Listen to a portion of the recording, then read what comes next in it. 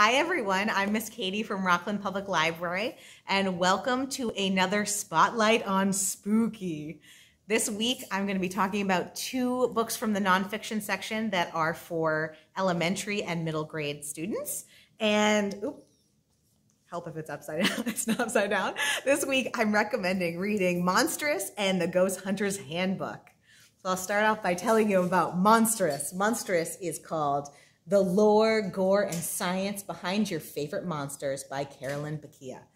So this book is one I just found this season, and each section starts off with the history of the oral stories behind these 7 monsters we have here.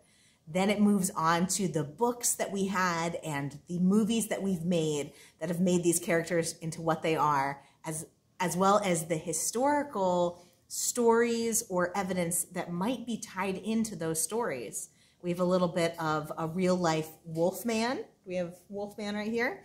We have our werewolf, a real-life wolfman who did get married to a lady-in-waiting that they believe is the origins of the Beauty and the Beast story. We have all kinds of fun facts about these 7. So we have Frankenstein, Godzilla, King Kong, the Kraken, werewolves, vampires, and zombies. And each section also has my favorite part, which is crazy, weird science mixed with hypotheticals. So we have lots of fun facts, like how much would King Kong need to eat in order to survive?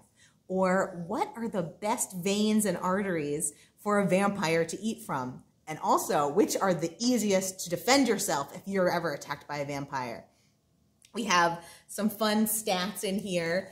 We, including, let's see, there is a map on what states would be the easiest to take over by a zombie horde. We have all kinds of fun science backed up crazy facts and hypotheticals and lists all in this wonderful book here, each one with a different section on different monsters and the history and science tied into them. So this is a great read for the spooky season. I hope you enjoy it. Now, my second one is The Ghost Hunter's Handbook, Supernatural Exploration for Kids by Liza Gardner Walsh. Now, if you read Liza Gardner Walsh's other handbooks, you'll know that this is very different from her. She has 2 different fairy handbooks. This is very different from that. This is our Ghost Hunter's Handbook. And this one tells us all about also the history and early ghost stories that have been passed down, I think all the way back to like 40 AD. She has, or the beginning of some of these stories. And it tells you vocabulary to do with different spooky presents. And there are, it talks about the famous buildings in New England that are haunted and a group of real-life ghost hunters that lives in the area. And it also has your own guide.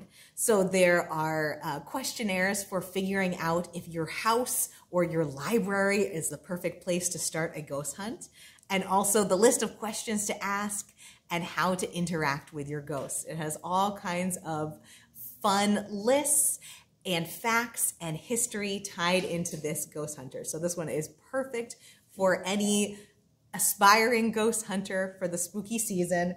And this one is a great one to go, it's a great book to go along with anyone who's going to be getting into monsters, and also some families that are starting out with some of the classics, because it ties in some facts about classics in there as well. So these are great nonfiction elementary and middle grade reads. I hope you enjoy them and have a wonderful spooky season. Bye-bye.